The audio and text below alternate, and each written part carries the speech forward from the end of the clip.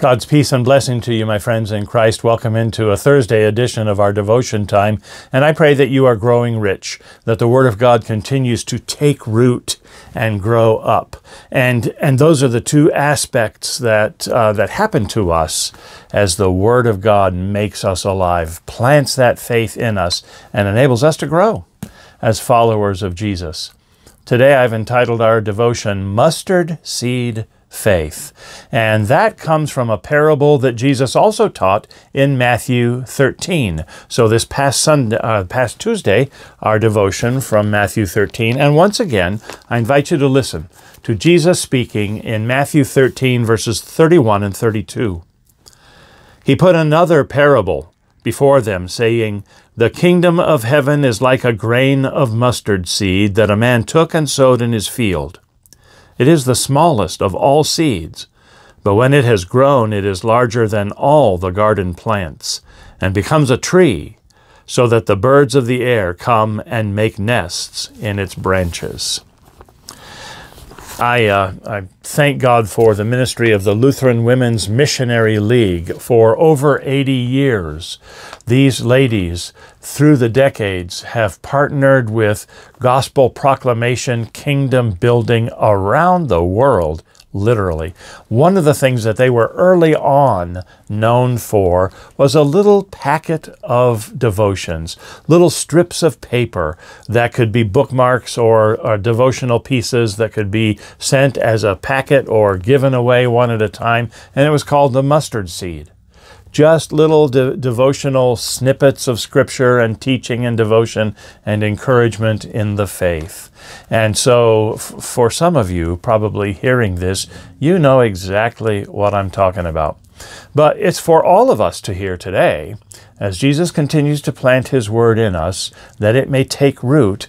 But Jesus says in this parable, oh, by the way, parable? An earthly story with a heavenly meaning.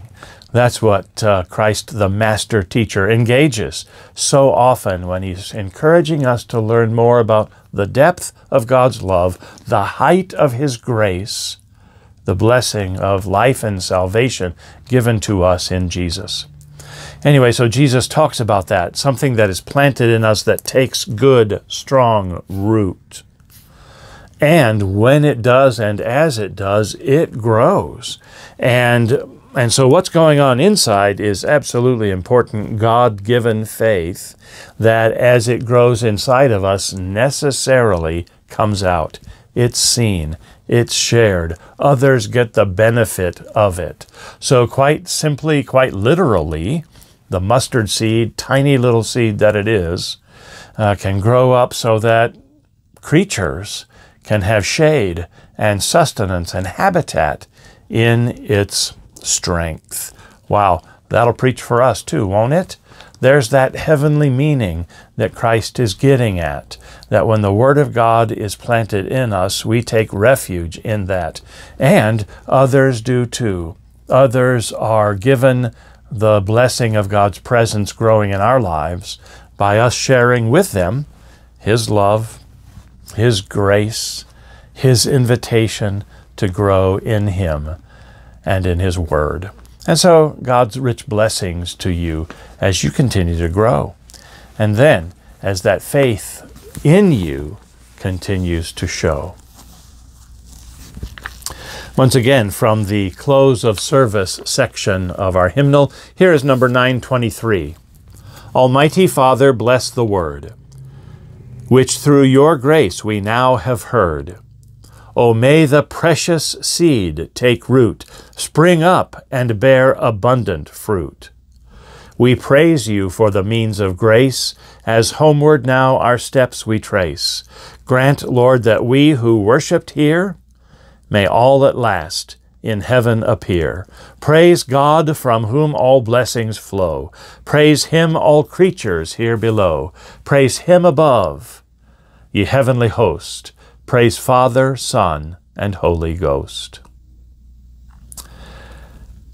I pray that the Lord will bless you and empower you, enable you to come into His presence and in His house, to have that seed watered, fed, nourished, that it may continue to grow in faith and in following, and in encouraging others as well. I invite you to pray. Lord Jesus, thank you for your word that is planted in us. Continue to make it grow by your word and to your glory. In Jesus' name, amen. I look forward to seeing you in church. I look forward to being with you again in devotion time next week, Lord willing.